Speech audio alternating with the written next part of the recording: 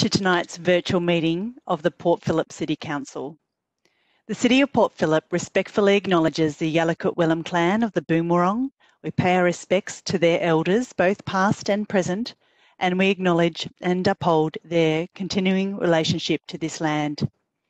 Tonight's meeting is being held via the WebEx platform and is being streamed via Council webcast page and Facebook Live. Whilst we have planned for this online meeting, there always remains the risk of technical issues arising that are beyond our control. If we experience technical issues, we will adjourn the meeting for a short time and we will try and resolve the issue. If the issue cannot be resolved and the meeting cannot continue, then we'll adjourn to tomorrow evening and the details will be circulated to the public as early as possible. Meeting processes have been altered via resolution of Council to hear all submissions from members of the public at the start of the meeting. Additionally, voting on all motions will be under division, where the Mayor will call upon councillors individually in rotating alphabetical order to state their vote. Okay, so we'll go to the agenda now, councillors. First up is item number 1, which is apologies. And councillors, do we have any apologies? It looks like we're all here, so no apologies tonight. Minutes of the previous meeting is next. Councillors, the minutes of the ordinary meeting held on the 20th of May 2020 have been circulated. Are there any questions relating to these minutes? I note there are none. So if not, can I have a motion to confirm these minutes, please? Do I have a mover? Councillor Baxter to move. Do I have a seconder?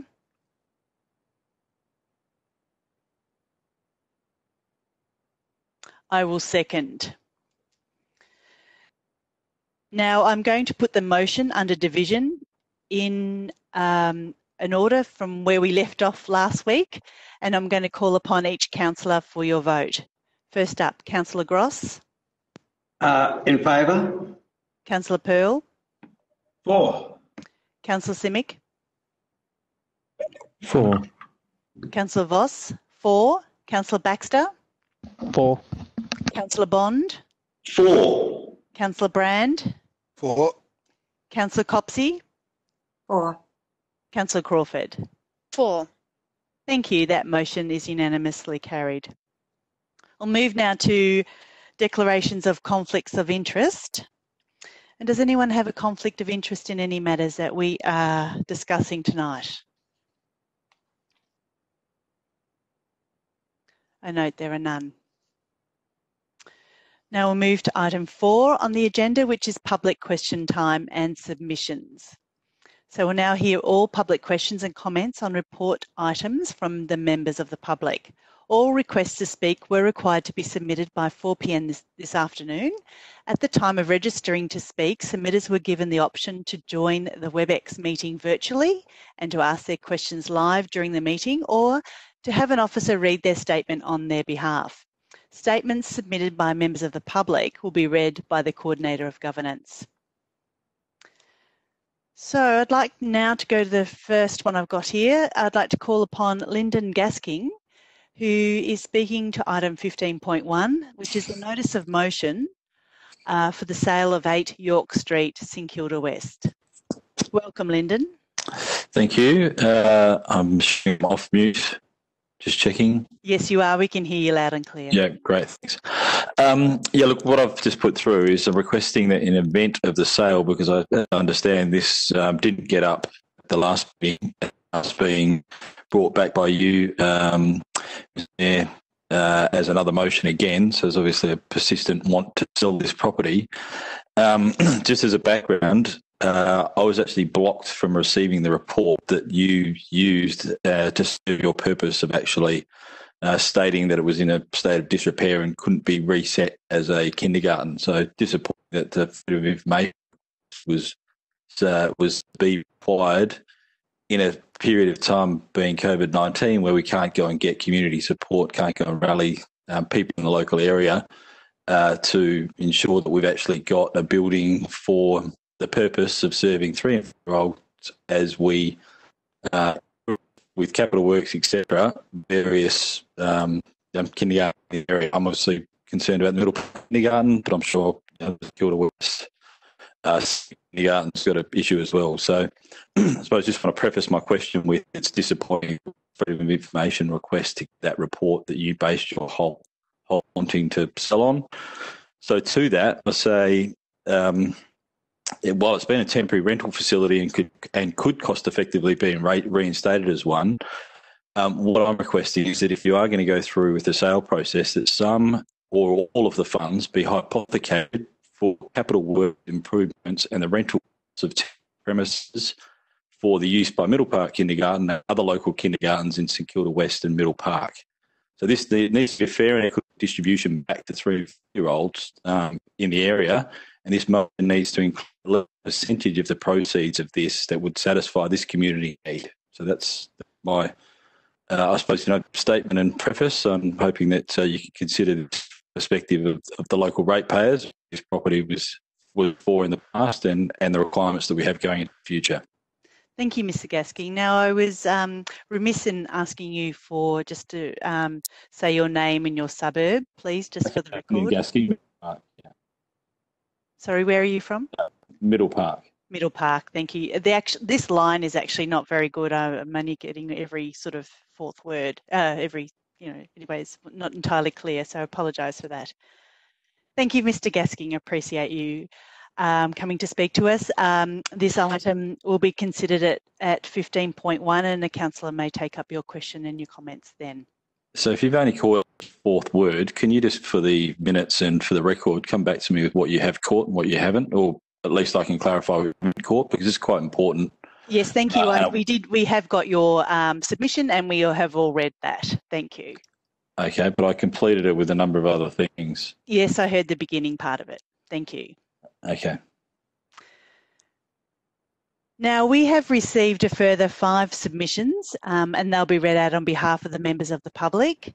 I'll call on the name of each member of the public and refer to the Coordinator of Governance to read a summary of their submissions, and a copy of all statements will be published in full on Council's website tomorrow.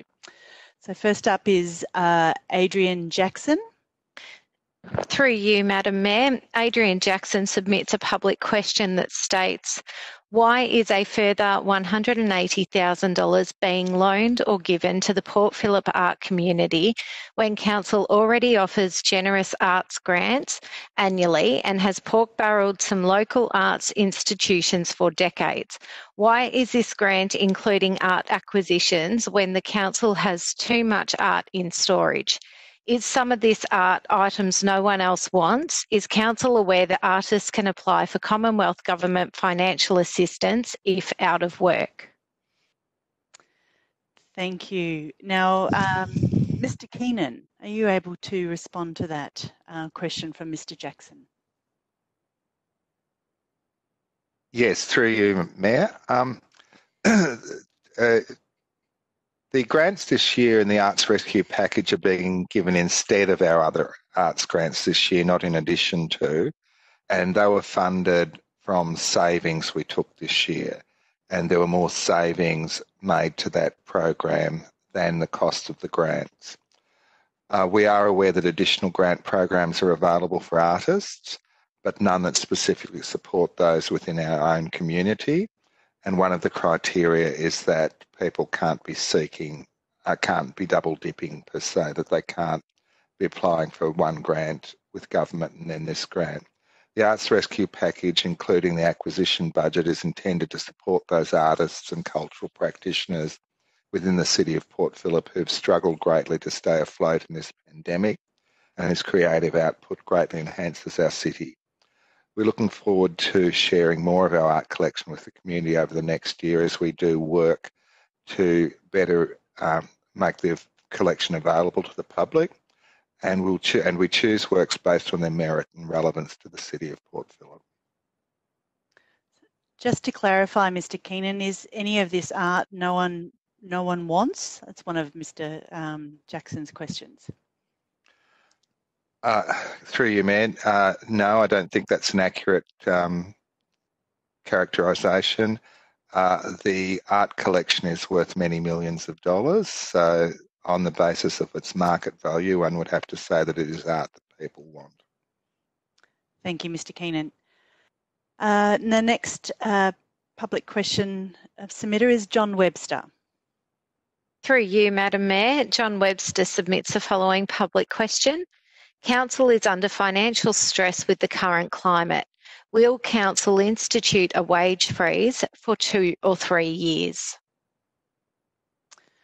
Mr. Carroll, are you able to address that question?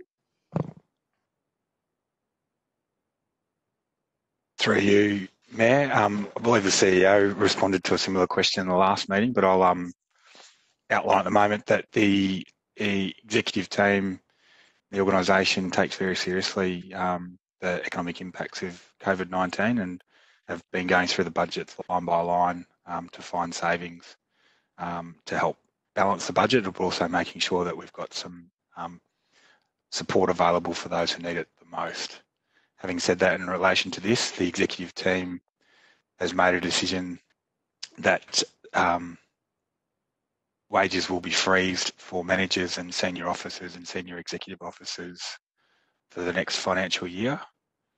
We do intend, though, to honour the legal contractual requirement under our enterprise agreement, wage indexation requirements.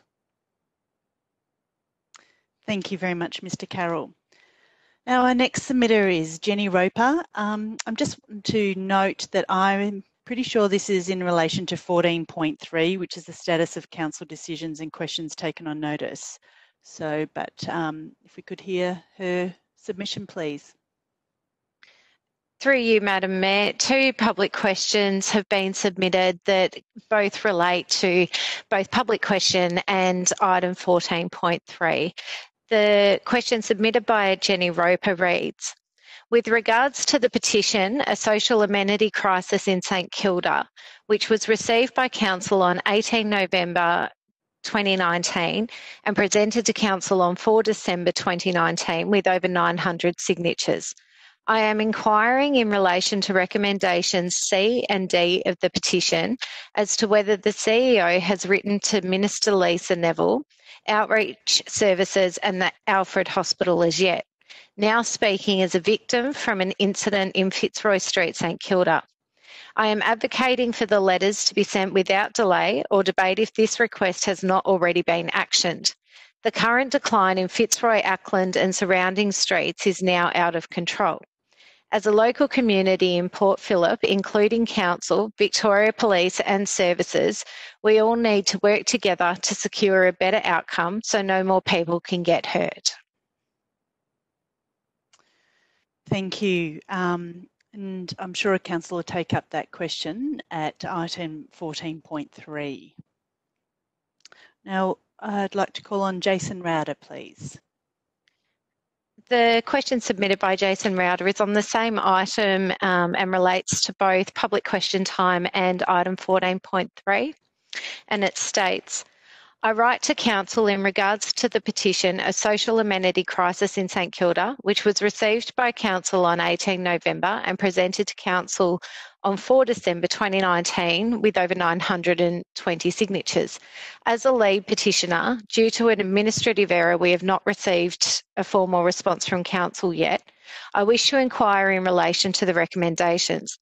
A, does Council intend to declare a social amenity crisis? Yes, no. Noting that the amenity situation has worsened during COVID-19.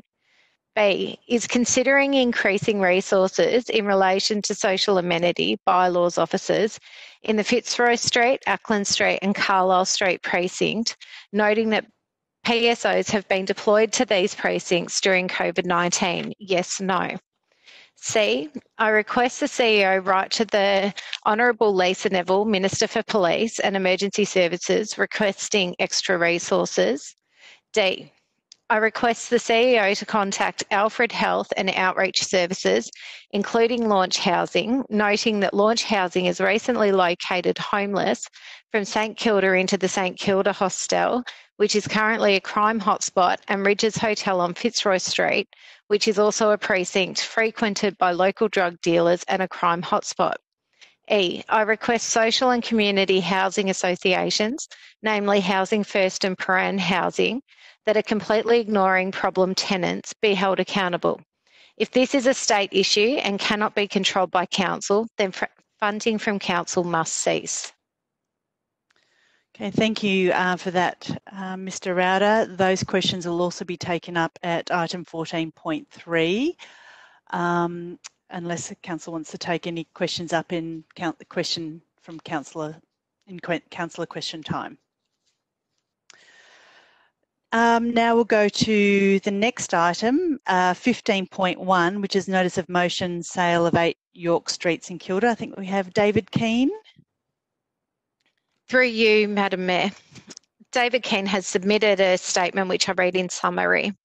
It is alarming to note that at its meeting on 20 May 2020, Council voted not to proceed with the sale of one of its long-term unused property assets, 8 York Street, St Kilda West, against the recommendation of Council officers. The sale of this asset, estimated to yield in the range of 3.5 to 3.8 million, will reduce the revenue shortfall by over 10%.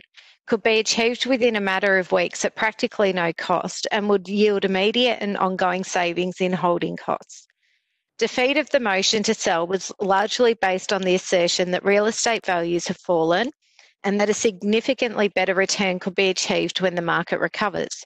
This assertion was made without any supporting empirical evidence and is readily refuted by reference to historical data over at least the past 20 years. It appears to have been based on some media reports making generalisations about the property market as a whole. Anyone who has bought property in Port Phillip and in Lake Ward in particular will attest to the area's extraordinary resistance to general trends. It also ignores the fact that there is substantially less stock available at this time. In short, the assertion was just plain wrong. I am aware of at least 2 potential buyers who are keenly interested at the estimated sale price. The property can be sold now at or above fair market value, which is unaffected by COVID or any other influence. Thank you very much, and thank you to that submitter. Again, we'll take that question when we get to that item of 15.1. Thank you very much.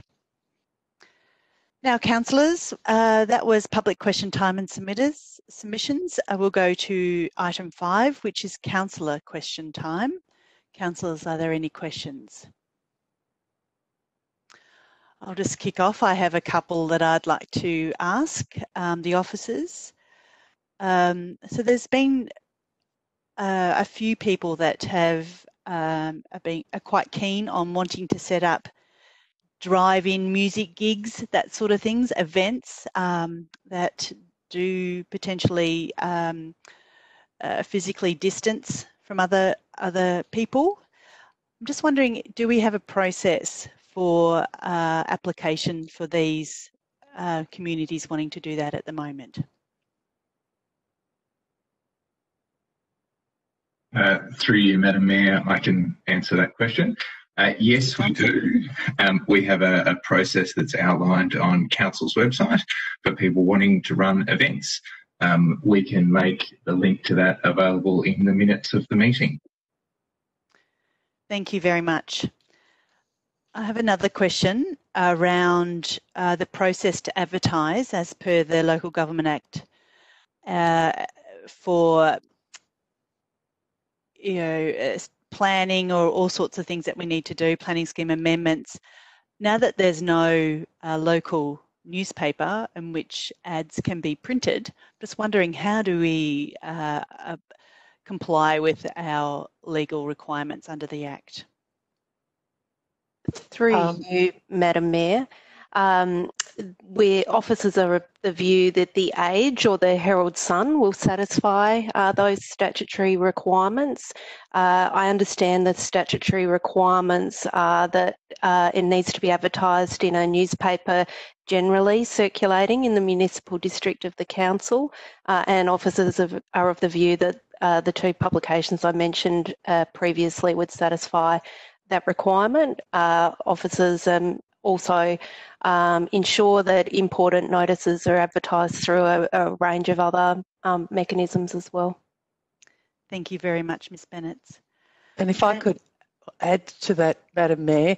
Yes, We Ms. also Rickard. notify all the adjacent property owners where a planning application has been submitted.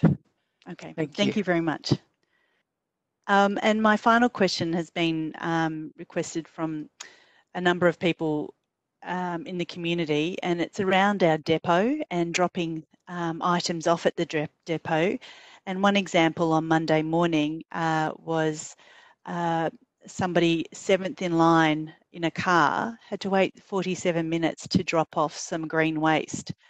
I'm wondering if we have, we'll be looking at our processes in order to potentially triage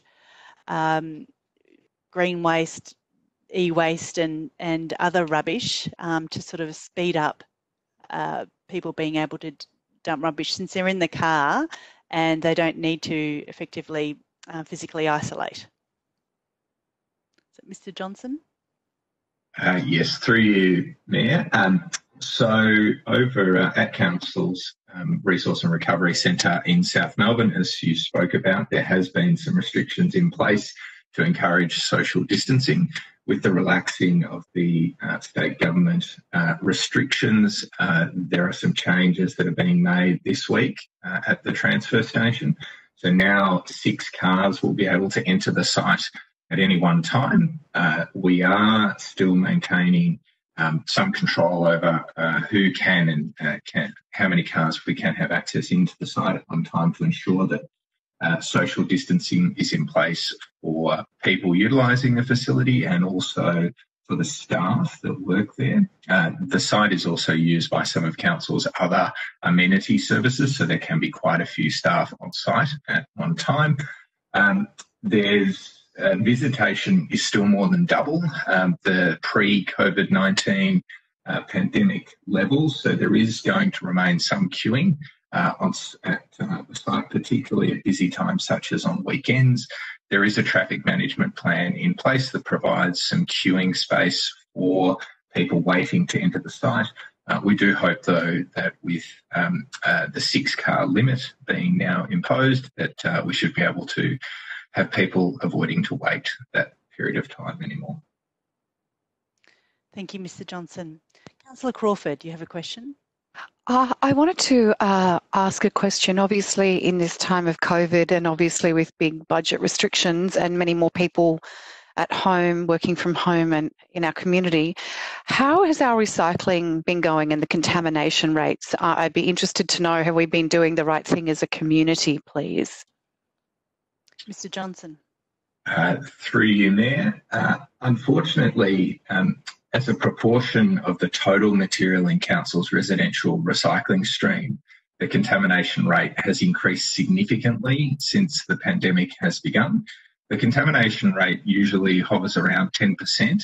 That has increased to between 25 and 30%. That was based on an audit that was undertaken in April. Unfortunately, last week another smaller audit was done looking at recycling from St Kilda, and that had contamination rates of over 40%. Contamination is a really difficult issue to manage in our curbside recycling stream. When curbside recycling is heavily contaminated, it's extremely expensive to separate the contamination from the materials that can be recovered. And in many cases, contamination results in the entire contents of the bin being diverted to landfill, which is obviously not an outcome that we want. The Mayor has recently written to all residents and all properties in the municipality, encouraging residents to be mindful about what they place in their recycling bins. And also provided some advice on some similar, some usual suspects that are causes of contamination. Some of those things include plastic bags going into recycling bins. Over the coming weeks, officers are developing up a proposal that will be brought back to Council that's going to look at a few options for further decreasing that contamination rate. The last thing I would say is that this is an issue across metropolitan Melbourne. There are higher contamination rates that many councils are experiencing. It's a challenge for all, and it does give us pause to actually think about what we're putting in our recycle bins. Thank you, Mr. Johnson. It's really disappointing news, but good to see that you're doing some things about it. Any further questions, councillors? If not, we will go to item 6, which is the sealing schedule, and there are no documents requiring sealing tonight. 7, petitions and joint letters, and there are no documents there either. So now we'll go to the substantive portion of tonight's meeting, which is the presentation of reports. So the first one up is the CEO report, issue 66, report 8.1. Councillors, do you have any questions of the officers on this report? I'll kick off. I have a couple. I noticed in the Act and Adapt section, it was very interesting to see the thermal imaging of South Melbourne. I'm wondering if more information can be obtained by the community on what's occurring in South Melbourne and what they can do with this sort of information. Might be Ms. Rosick.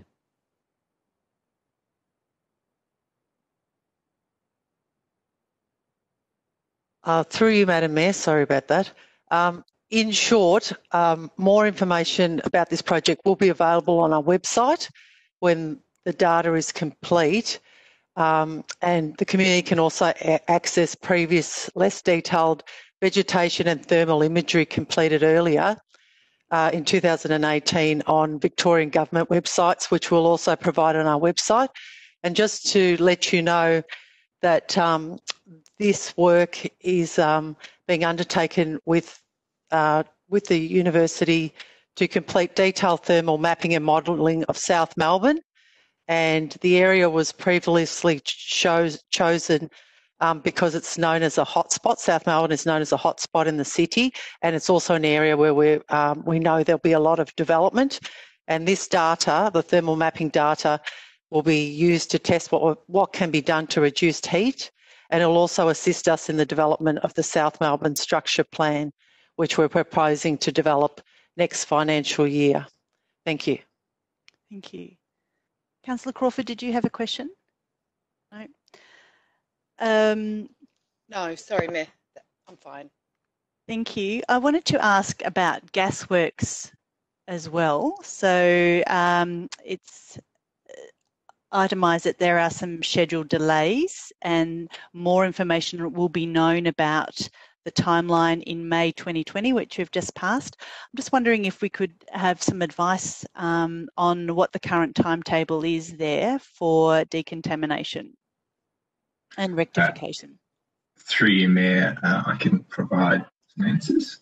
So in May, it was determined that further testing to understand the groundwater contamination on site is required.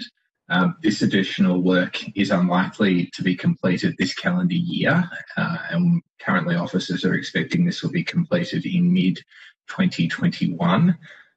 Council had previously announced the surface of gasworks can be maintained under the development of the CMAP, or the Contamination Management Action Plan, which is still intended to be published later this year. Council is developing a site plan that will demonstrate to the EPA auditor compliance to the CMAP. Community engagement on this will commence later this year.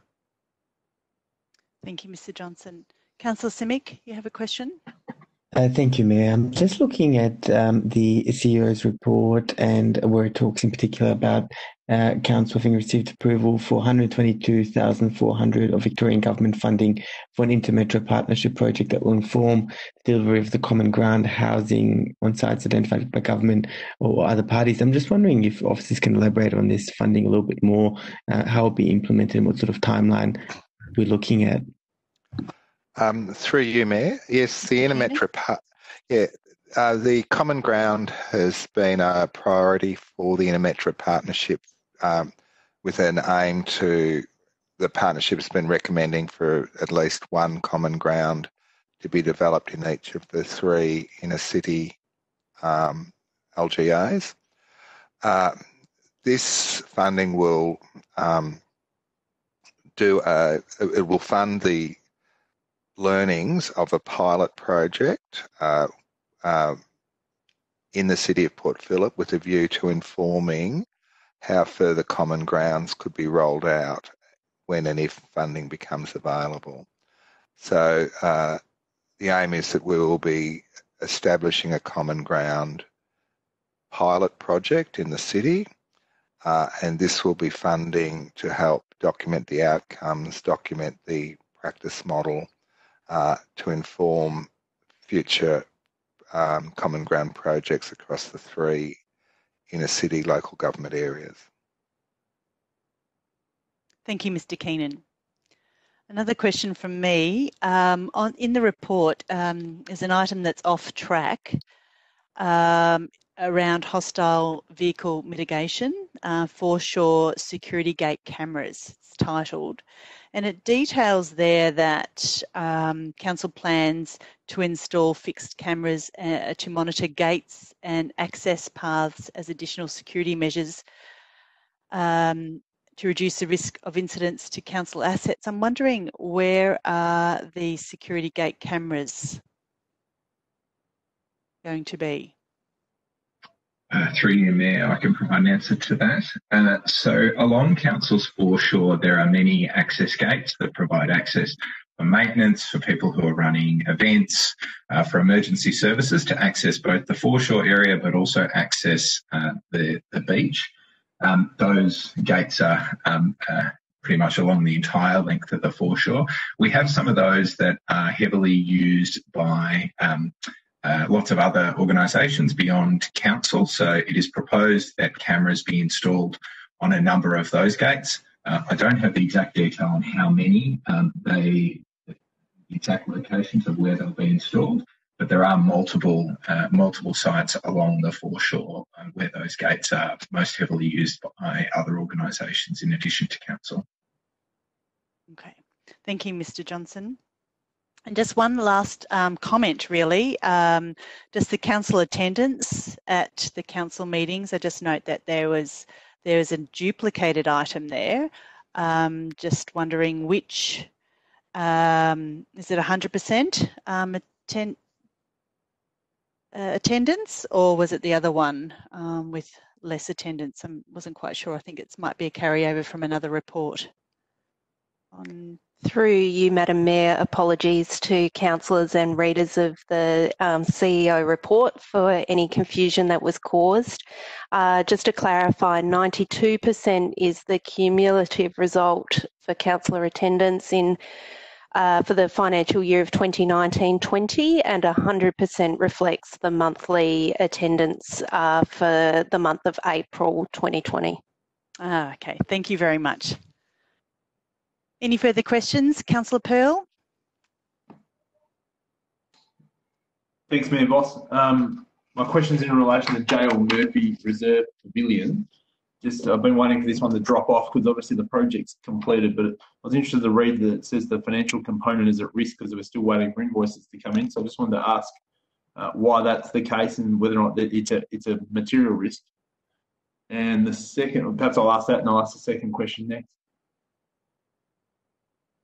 Through you, Mayor. So as Councillor Pearl just stated, the vast majority of the J.L. Murphy Pavilion upgrade project has been completed. There was one element of the project that has not yet been completed, which was to have an opening event. It was unfortunately waylaid because of the COVID-19 pandemic. That is the final step that's required to satisfy the conditions of the grant that was provided to council for funding. That's holding up the finalisation of the finances for the project. In addition, it's not unusual for projects like this to have a long tail to actually finalise some of the finances before the project can be fully closed off. So we can't, sorry, just to follow up before I ask the next question, but so we can't get the money from the state government until we have an opening ceremony? I think, so through you, Mayor, so the entire project needs to be capitalised, so all the finances are quitted. I believe that the final step in that process is to have the plaque on the building and have the opening. Right. And just another question. The plaque was on the building, but we ripped it off. So now I know why the plaque has been ripped off. That's amusing. Yeah. Politicians love cutting ribbons, don't they? The next part was the loan to the club. Now, it's been obviously disappointing that only 5 months into the loan that the club is now unable to pay because their revenue's been decimated. So what support is council providing the clubs, given they can no longer pay this loan that we've lent to them? Through you, Mayor, I'll have to take that question on notice, but I can provide an answer in the minutes on what support is being provided. Thanks very much. That's it from me. Thank you very much. I don't think it's actually been handed over yet officially either, but it's be good to understand that, Mr. Johnson. Thank you, Councillor Pearl. So no other questions. Councillors, we have an officer's recommendation to accept the CEO report. Do I have a mover for that or something different? Please pop in the chat. Councillor, so we've got a Councillor Simic to move and Councillor Pearl to second. Councillor Simic, would you like to speak to the report? Thank you, Mayor. As always, a huge amount of work happening at Council under incredibly difficult circumstances and the pandemic we face as a community. It's fantastic to see that Council still drawing on so many achievements, particularly pleased to read about the common ground funding and look forward to the next steps around that. As a council, we've been continuously committed to supporting people who are doing it tough, and we know through all the evidence available that providing housing for people is such an important step in improving their lives, and I'm really proud of council's participation in that. So really like to thank the officers in driving that work through the Inner Metro partnership. Also, congratulations on all of the other achievements. There are some, there's obviously areas for improvement, and there are some projects which are currently off track, but I know that we're working very hard as a council to realise the council plan as best as possible in light of the incredible external circumstances that we face. I'll leave it there, and thank you very much. Thank you, Councillor Simic. Councillor Pearl? Thanks very much. The important part of this report is towards the back, which talks about the comprehensive income statement. So we're starting to see the effects of what the country and our municipality and families in our municipality are starting to go through. To note, income has been substantially affected already as the results start to come through, with fees and fines down 24%, capital grants down, some areas up, but fairly marginally, and expenses also moving around. Bad and doubtful debts up 1.1 million above forecast, 30% higher. There's a lot going on in our balance sheet and our profit and loss statement in particular at the moment that we need to start keeping a very close eye on and making sure that we're making every dollar count that's in our budget, and making sure that our ratepayers' money goes to the right place, the most cost-effective place. But we'll start to see as May and June starts to come in. It'll be interesting to see what happens with our comprehensive income statement. Happy to support the report. Thank you, Councillor Pearl. Would anyone else like to speak? If not, I will put that motion. And by division, Councillor Pearl. In favour. Councillor Simic. For. Councillor Voss, 4. Councillor Baxter. 4. Councillor Bond. 4. Councillor Brand. 4. Councillor Copsey. 4. Councillor Crawford. 4. Councillor Gross. 4. That motion is unanimously carried. Thank you. The next item on the report on the agenda is 10.1, which is Fishermans Bend parking controls findings. Councillors, do you have any questions of the officers? I have one question, Ms. Rosick. There was the opportunity for the community to state their issues and concerns through to the website. I'm just wondering how many people contributed to that option.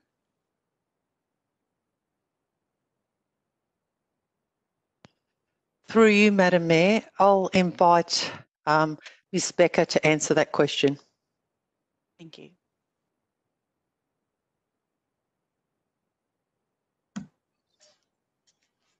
For you, Madam Mayor, I will actually just pass that over to Stefan Metric to answer that. Sorry.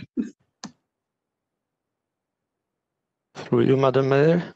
Hello, Stefan. Hello, Madam Mayor. Altogether, 89 people were advised that, well, initially 89 people participated in the consultation, and back in February 2020, we went to those people and advising them to continue in participating in the consultation, and we only received 3 responses back. Wow, that's not very many at all. Okay, and we're pretty certain about those numbers. I did have quite a number in Area 3 contact me, and I pushed them back through that process. So you're certain that there was no others, only 3? Through you, Madam Mayor, we checked all CRM records and other records, and 89 people took part in our consultation, but somehow throughout the year it wiggled down to just 3. Okay, thank you, Mr. Mitchell. And if I could add, through you, Madam Mayor, just to let you know, to reassure councillors, that we did contact all stakeholders in February about this report who had expressed interest, including the Fishermans Business Association. So we did endeavour to engage as many people as possible in the community in this process. So just to clarify, when you say stakeholders, that would have been the 89 people that originally communicated with, and yes, some of the business and some of the, yeah, okay. That is correct, Madam Mayor. Okay, but not generally a big mail out. Okay. Through you, Madam Mayor, that is correct. We did not do any more mail-outs. We just managed to continue contacting people that expressed interest in the topic. And also on Friday, 29th of May, just before this council meeting, we again contacted all those 89 people, including Fishermans Business Forum, and advised them of this coming meeting and the presentation of the report. Thank you, Mr. Metric. Any further questions, councillors? So just to clarify, Ms. Rosick, what we're doing is continuing to consult with residents around the changing of the parking to a 2-hour paid parking restriction and allowing them to park all day there from a rate of $1, and in some areas, $1 per hour. Is that summary? Through you, Madam Mayor, just to clarify, so we observed that the utilisation rate of the 2-hour parking in Area 1 was low, and and through the feedback that we could optimise that parking availability more in Area 1 by changing the 2-hour parking to all-day parking. So what we're proposing, and our recommendation to council, is that we consult with business owners in Area 1 and residents and adjacent streets to ascertain if they do support changing the 2-hour paid parking restrictions in Area 1 to all day. The parking rate would remain at the reduced rate of $1 an hour, and then for council to endorse and provide delegate authority, I should say, to the CEO to adjust the paid parking rates and parking controls in Area 1 based on this feedback, and to achieve parking utilisation of 75 to 85% to facilitate achieving that. So we'll provide more opportunities for flexible car parking in that area. Great. Okay, councillors, we have an officer's recommendation. Do I have a mover for that or something different?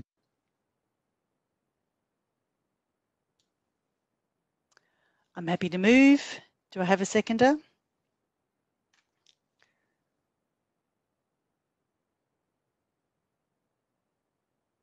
Thank you, Councillor Copsey. We have a seconder. I don't need to speak to that report. Does anyone else want to speak to the report? Then if not, I'll put that motion under division once again. Councillor Simic. Abstain. Councillor Voss, 4. Councillor Baxter. 4. Councillor Bond. 4. Councillor Brand. 4. Councillor Copsey. 4. Councillor Crawford. 4. Councillor Gross. 4. Councillor Pearl. In favour. In favour. That motion is carried. Thank you.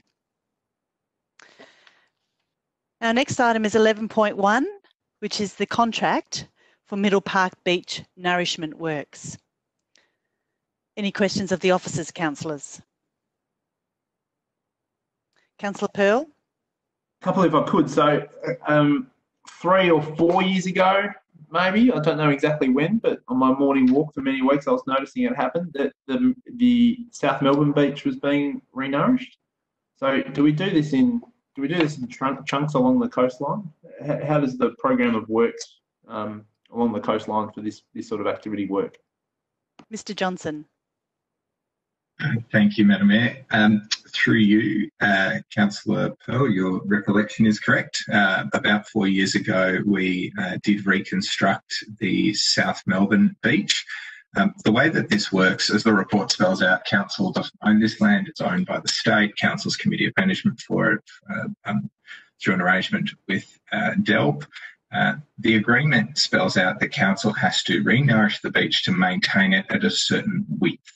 And so some areas of the beach, some beaches along our foreshore degrade quicker than others, erode quicker than others, and others retain their width for longer periods of time. So the reason why the Middle Park Beach is up for renourishment now is that it has started to drop below that minimum width, and we need to renourish it to get it back to that width. The South Melbourne Beach hopefully will hold up for a few years longer before we have to do the same works there. Thank you, Mr. Johnson. Any further questions? One more if I could. I'm sorry, who's that? Yeah, it's Marcus. I just put a Q in there, but I think you might have confused it with my other Q. Apologies, Marcus. No, that's all right. Yeah, next question was the last time they did it, from what Councillor Bond says also is the storm damage in 2016, there were very large diesel gensets placed along the foreshore. And I think there was some noise protection that was put in place after a while, but because these gensets were running quite early in the morning, so will it be the same sort of situation where we have diesel gensets fueling the pumps to complete the dredging or renourishment works? And will they be sound protected from the residents along the foreshore? Through you, Madam Mayor, I might defer to Council's Senior Project Manager, Ms. San Roman, to actually provide some detail on how we're proposing to mitigate the acoustic impacts on nearby residents. Through you, Madam Mayor, we're going to use pretty much the same type of noise barriers that were used last time. So the idea is that these are going to be installed to protect the booster pump where all the, because I think a lot of the noise is going to be offshore where the dredge is going to be located, but then the booster pump that is going to be on the beach, that is the one that creates noise that could disturb the residents. So we're going to install those noise barriers, and then when working at night, we're not going to allow any mechanical spraying of the sand. So it's going to be just the pumping, which we think the noise levels were quite acceptable last time around once the noise barriers were installed. Thank you. And Councillor Pearl, another question? Thanks very much. And under section 8, there's only 12 or so words there about the environmental impact. I'm just wondering what the ecological impact of this dredging works is on the local environment.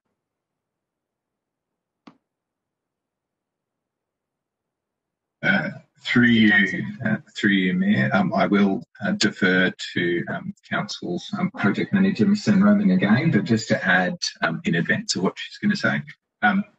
The beaches along the entire foreshore are all man-made.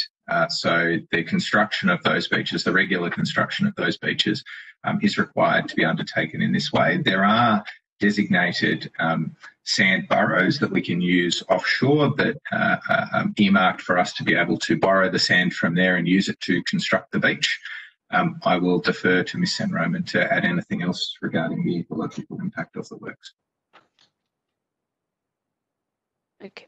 So in terms of the borrow area, we have done, sorry, through you, Madam Mayor.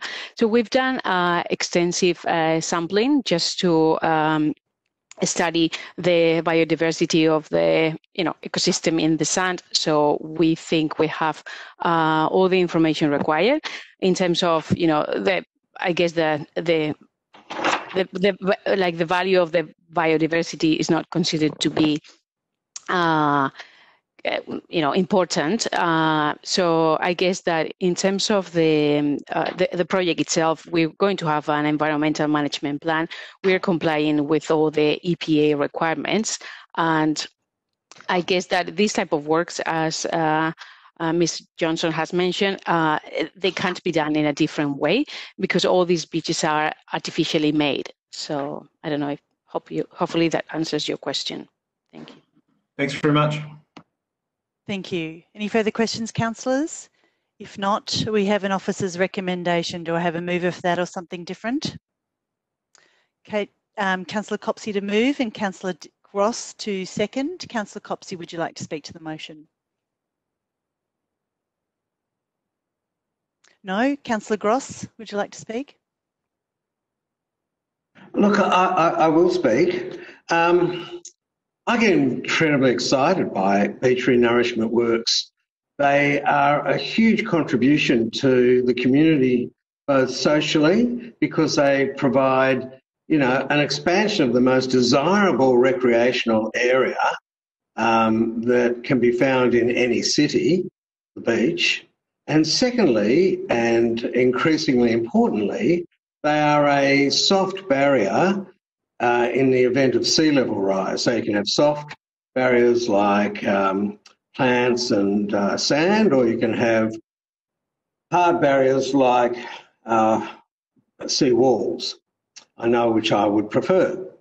So this is incredibly important for the whole city, very important for Middle Park, and it arises because sand is mobile. Sand and sediments move, particularly with the prevailing winds. So we have prevailing winds from the southwest in summer and from the north in winter. And so that moves the sand and sediments around, and that movement is interrupted because we put in things like piers and we put in things like the St Kilda harbour with its protection for the ships and the boats in there. But that does interrupt the sand flow so that it builds up in West St Kilda Beach, and it abates elsewhere along that stretch. So the beach is just so important to us for many reasons. And the only other thing, if anyone from the community is listening, I'd say two things. First of all, before any beach renourishment can take place, the renourishing sand is tested to make sure it's not contaminated. So that's an important aspect of beach renourishment. And the other thing I'd say is that when the renourishing sand is piped onto the beach, it is often black. That is not tar sediments or any pollution. That is a dark microbe. And these microbes, it's like mass murder of microbes, they die in the sun. And that's when the sand goes from black, grey, through down to the sand colour that we know. So every time there's a beach renourishment exercise, I get lots of phone calls saying, you know, you're pumping tar onto the beach. That's not the case. It's just a little microbe that lives and then dies in the sun. So it's fantastic for everyone except for that microbe, and I really look forward to it. Thank you, Councillor Gross. Would anyone else like to speak to this report? Councillor Pearl. Thanks very much. So most of the City of Port Phillip past St Kilda West is really man-made, particularly Fishermans Bend, Port Melbourne, large chunks of South Melbourne and most of Albert Park. It's a man-made environment, and this beach is part of that. So it's also a part of the municipality that gets a lot of weather. And twice in the past 3 years, I've seen surfers on Middle Park Beach, not in 6-foot waves, but able to stand up on a surfboard given the amount of weather it actually gets down there. So it does weather, and as Councillor Gross says, it moves quite a lot. This is good value for ratepayers in that we're not paying for it. So it's state government money, and they dictate that this is a good value and good investment, and it creates more public open space for our local community. So for the 8-week period in which this takes place, a lot of diesel fuel gets burnt on the foreshore there, which creates some public disturbance. But come spring, come summer, the community should be able to rejoice and enjoy this increased public open space, which even on my measure, based on what we pay for public open space in other areas, is pretty good value. So I hope we can put up with the noise and put up with the smell as these works take place, but very happy to support the motion. Thanks very much. Thanks, Councillor Pearl. Would anyone else like to speak?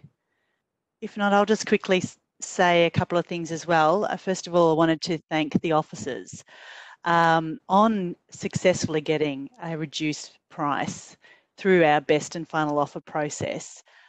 This has been quite well done, and congratulations on that. I also think the 24/7 opportunity, while it may be slightly more noise, and I hope we can mitigate that, it will be less time before we get back a nice, lovely beach. So thanks very much for the officers for going through that process and getting such a good deal.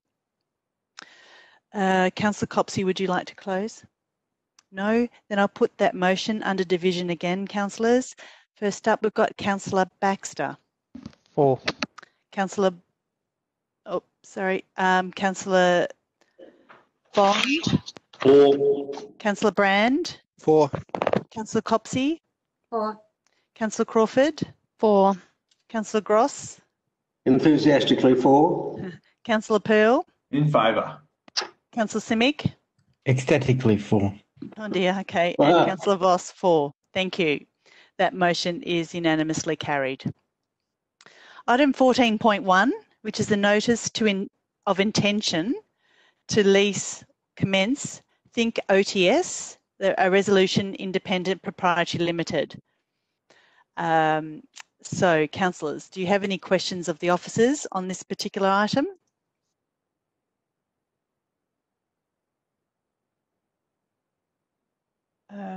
Councillor Pearl, is that a question? Was that from before? No, that was from the previous item. Okay.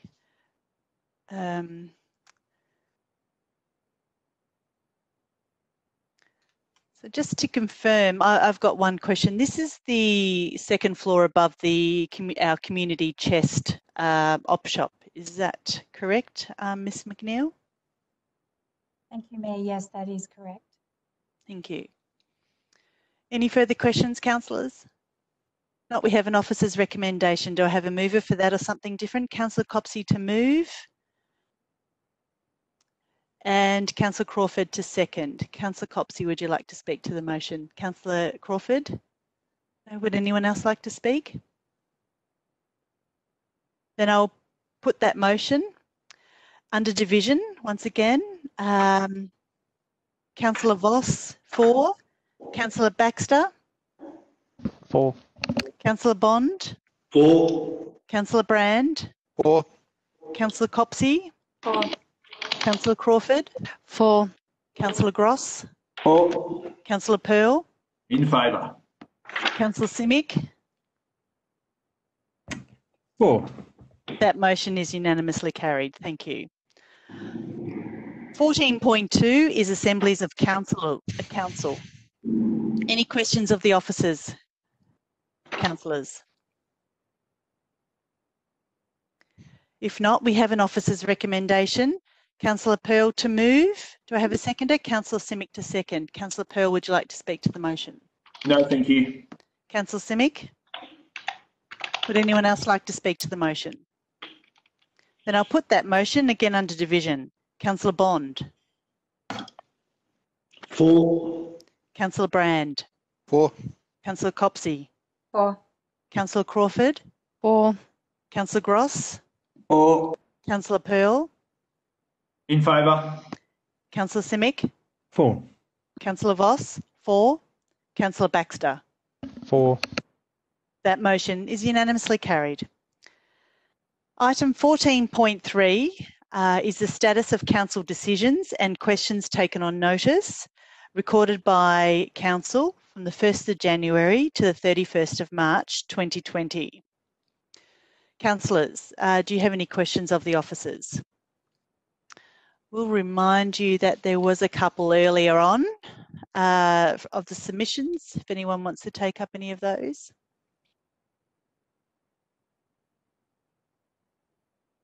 Councillor Crawford, a question? I guess I just wanted to clarify, have we sent letters to Minister Neville and the Alfred and all of that? So I guess I would like to know, as a result of that motion, did we send those letters? Ms. Bennett? Oh, Mr. Keenan. Sorry, through you, Mayor. The resolution that council has endorsed was that those letters would be sent at the request of council. Council hasn't made that request.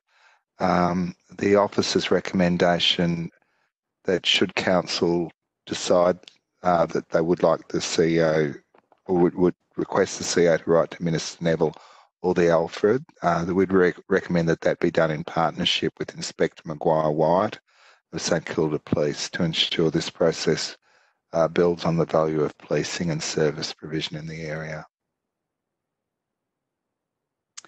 Thank you, Councillor Crawford. Were there any other questions? Mr. Keenan, just to clarify, all the other items in that motion have been completed apart from that one particular one. Is that correct? All of the ones that officers were asked, that the council resolution required us to do or asked us to do. There was a delay in responding to the main petitioner, but that's been rectified. Thank you. Councillor Pearl. Thanks very much. I've just lost my page number, so I can give you the exact page. Just wondering in relation to my notice of motion in February relating to parking in Port Melbourne. I haven't got the officer's response in front of me, I'll just get it now, but it said there was a briefing that was coming to council on the 13th of May, which wasn't on the briefing schedule, and that's coming to a council meeting. So just wondering if I've missed the briefing for that matter and when it's coming to a council meeting, please.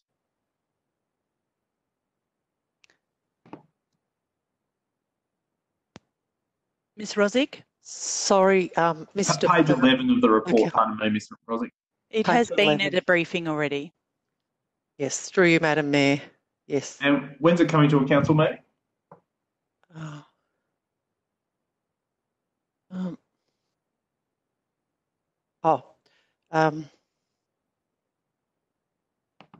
Through you, Madam Mayor, my understanding is it's next week. Or I'll just check that. Won't be. It's coming in the next, either the next meeting or the subsequent meeting. So the report is in draft at the moment. Perfect, thank you. Thank you. Any further questions on this report? Okay, so if I'm happy to put that motion or something different. Do I have a mover? Councillor Copsey to move. Councillor Gross to Councillor Baxter to second. Councillor Copsey, would you like to speak to the motion? Councillor Baxter, would you like to speak?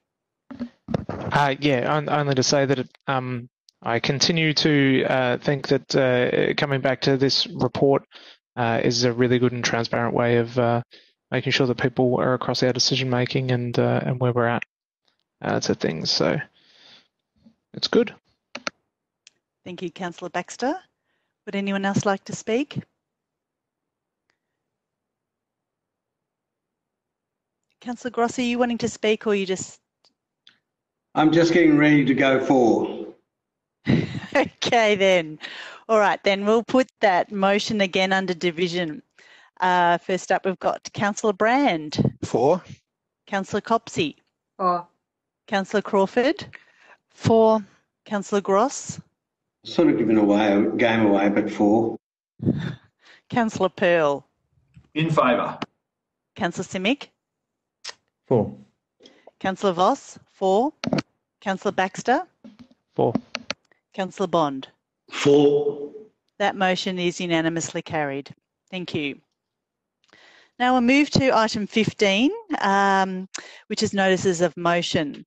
And councillors, we have one notice of motion tonight, item 15.1, which is a notice of motion that I've raised in relation to the sale of 8 York Street, St Kilda West. So I will normally would ask people to read the motion, so I'll read the motion. I, Mayor Bernadene Voss, give notice that I intend to move the motion below outlined at the ordinary meeting of Council on the 3rd of June 2020.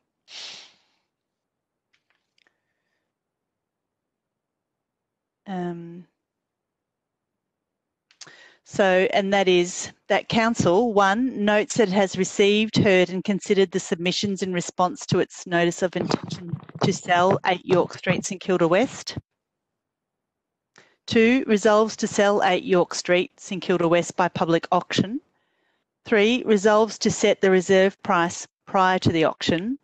4, authorises relevant officers to execute all the necessary processes required to enable the sale and transfer of land, including negotiating with the highest bidder of the property if the property is passed in at auction, affixing the common seal of the Port Phillip City Council to the relevant documents, and if the property remains unsold following the auction, leaving it on the market for private sale at not less than the reserve price for an appropriate or reasonable period of time. 5, notes that the submitter is to be advised of the decision to sell the land and the reasons for the decision. Councillors, do I have a mover? I think I'm moving it. Do I have a seconder? Councillor Crawford. Oh, sorry, Councillor Bond to second. So I think most of the arguments were put last 2 weeks ago around this particular item, but I look at the officer's reasoning behind why this property should be sold. And it has been unoccupied for many years and it is considered surplus. And it is a financial burden, maintaining it and sort of keeping it there is of no benefit to the community at the moment. And I think we need to convert it so that we can use that financial, the money from the sale to put into something else that is of great need. Selling the property will enable more productive development of the site than its current use. It's not within the portfolio strategy and the time for the market is right now. You know, we could mitigate the risk of a declining market if this had speed to market right at this very moment. So I believe that this needs to come back to us, which it is today, and that we need to make the decision to sell this property at a price that will be set later on, closer to the auction. So that's sort of the main difference between 2 weeks ago and today, in that we will have a reserve price to make sure that this property is just not sold for a song, and it does get the right amount that we think this property is valued at. So I will leave it there. Councillor, who was my seconder? Sorry. Councillor Bond, would you like to speak to the motion? And then I did notice that there are some questions. After you, Councillor Bond, I will take some clarifying questions. Thank you, Madam Mayor. I think you've outlined the reason for me changing my mind. My fear last time was that this property would be sold below its what I believe to be its value if we just agreed to put it on the market in challenging times.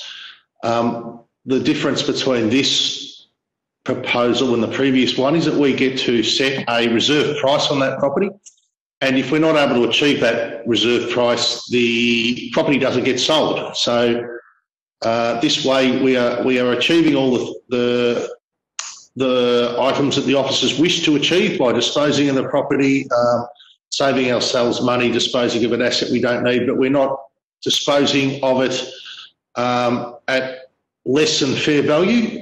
We're going to put a minimum on this, and if it doesn't achieve that minimum fair value, it won't get sold.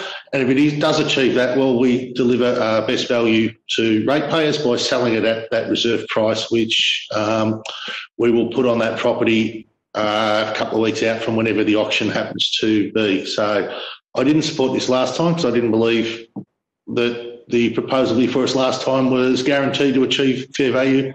Under this situation, we have a say in the matter, and we will ensure that this property does receive fair value before we agree to sell. So thank you for bringing this back under these different circumstances. Thank you, Councillor Bond. Now, Councillor Crawford, you heard a question? I wanted to take up some of the questions from the public. I can't remember the gentleman's name. I apologise. There were just 3 questions I wanted to clarify. Mr. Gasking? Mr. Gasky, that's correct. Thank you. So he was mentioning that there was no access to the document around why we wouldn't rebuild. So I guess I'm curious about that situation. But my understanding was that with the requirements to get funding from the state government, it's not a big enough property with space per child as well. So there are some space restrictions. And the other question I wanted to clarify is I was under the impression that given all the research we've done with children's services, there isn't a great need for childcare or kinder places in that Middle Park, Albert Park area, that there are enough facilities around that can provide for children. So I guess I would like to clarify that as well, if possible. Start with Mr. Savinkov, probably with the first question, and then maybe Mr. Keenan for the second. Thank you, Madam Mayor. On the first question about the documentation, we did write to Mr. Gasking on the 19th of March advising that the report that he's referring to was prepared for internal purposes, but it did include non-compliance of accessibility items such as accessibility of controls, for instance, the light switches, the height of joinery and bench tops, the disabled toilets, the security gates, circulation space, luminance, contrast, and signage. Now, these issues are problematic collectively, and because they trigger a need, some would trigger a need for a building permit and potentially the requirement for the building to comply with the current building code. And the key point there is that development of the site for any public purpose would require major redevelopment. The second question about about the space per child. At the moment, the facility, it's quite constrained in terms of space for the building and the land, so its maximum capacity currently is only 35 children. On the question of demand for that type of service in the area, I refer the question to Mr. Tony Keenan, if I may. Thank you. Through you, Mayor. Thank you, Tony. I'm just furiously looking through files, Mayor. I'll have to take that on notice.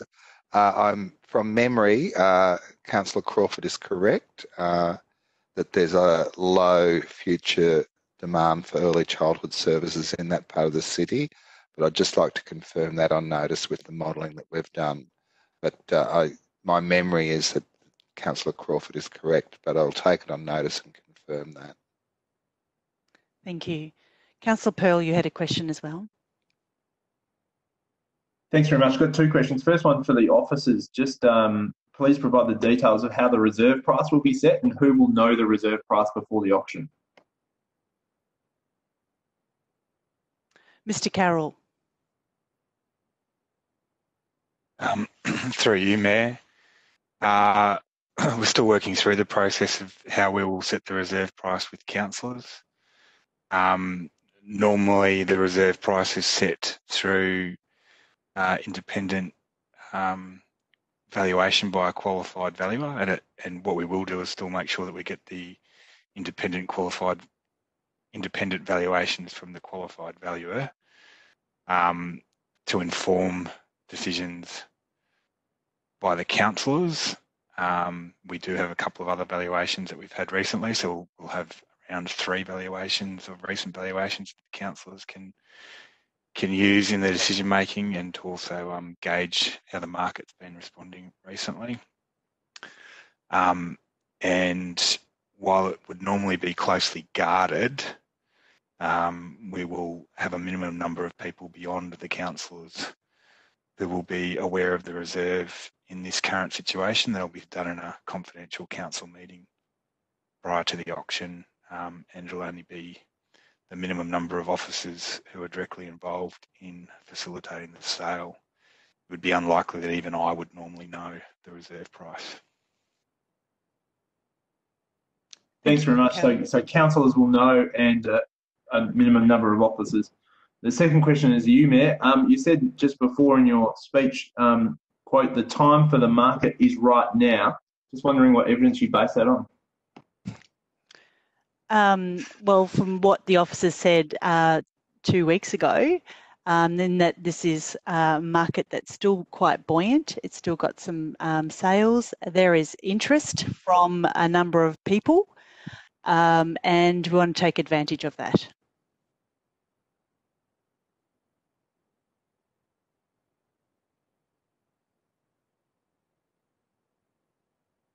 Is that all, Councillor Pearl?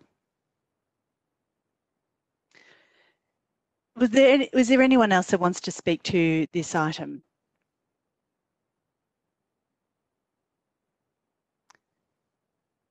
Councillor Copsey.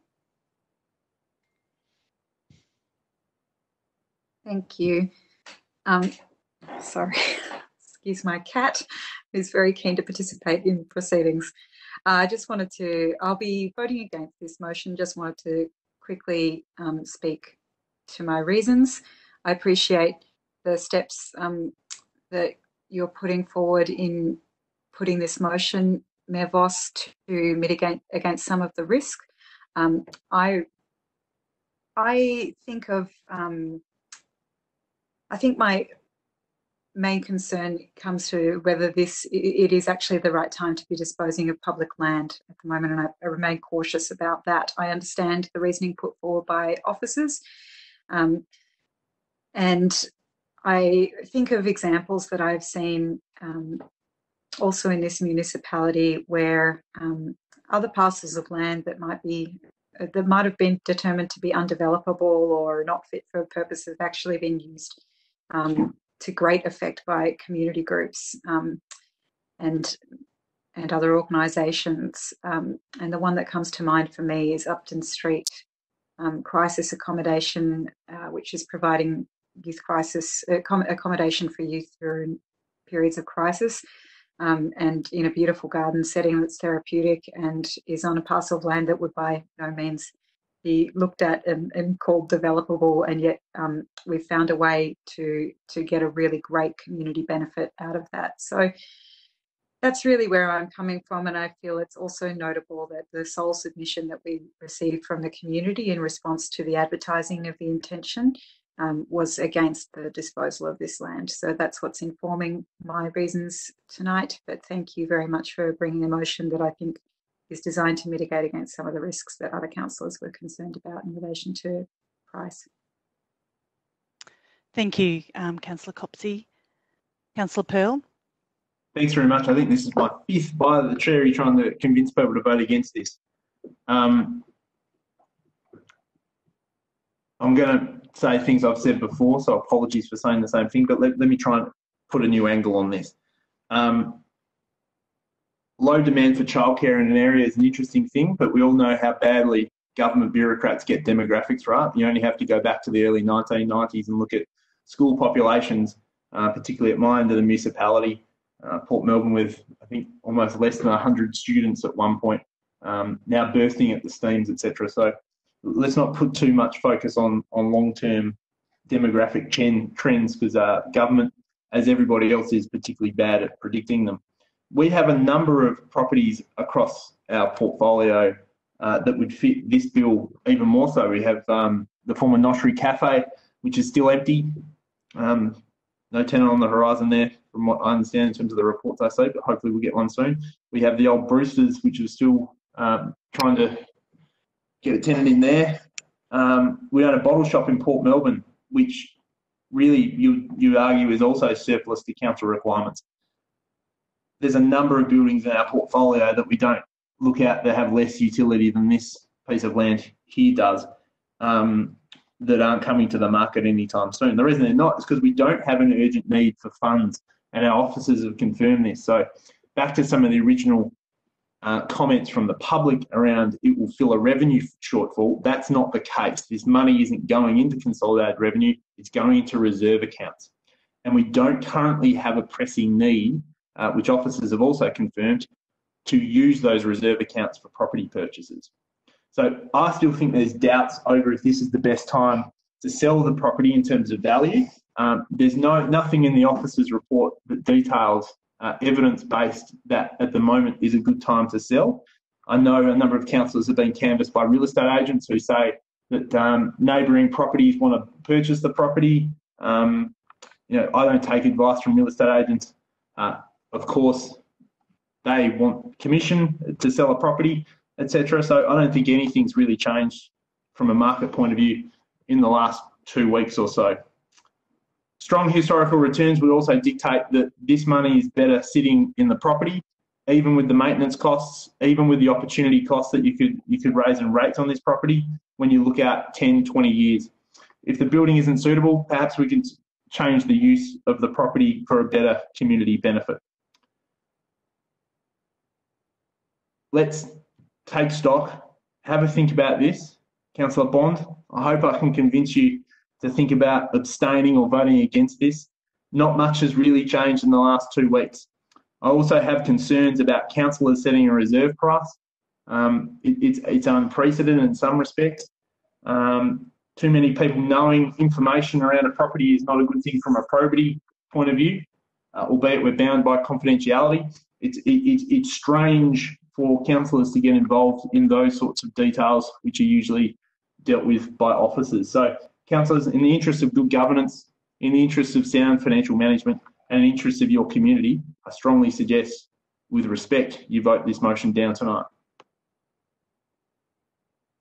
Thank you, Councillor Pearl. Councillor Crawford. I will be supporting this motion for a number of reasons. As was outlined to us, that this building has many issues around accessibility, and that would, in order to turn it into any other kind of use, it would require a building permit and probably a complete rebuild of that particular site. So at this point in time, that is with the budget that we have, it is not likely to be turned into anything that we require. Also, we have note that there is a lot of facilities still around in the near future in many parts of our municipality that can provide childcare for the future. The big thing that I'm voting for this is if it's sitting there and it's costing us money, and with the pandemic as it stands, we don't know if the Treasurer said today that we are in a recession, and with the current state of things, we could be going into depression. So who knows where land prices may end in the near future.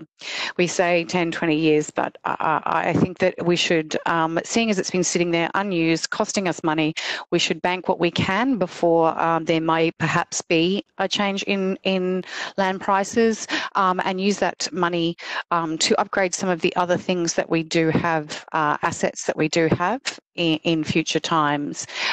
So I will be supporting this. I think it is a wise move.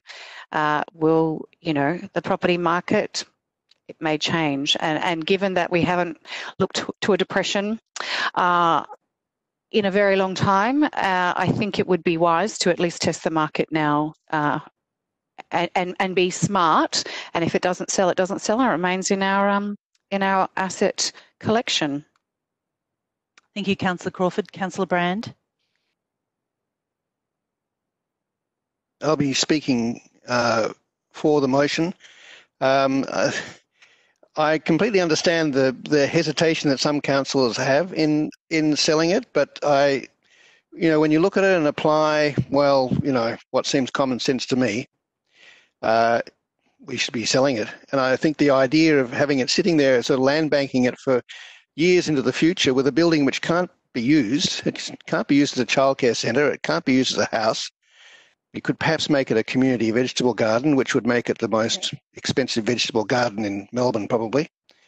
We might get stuck with that because people might really like it, but it would be an incredibly expensive one to subsidise.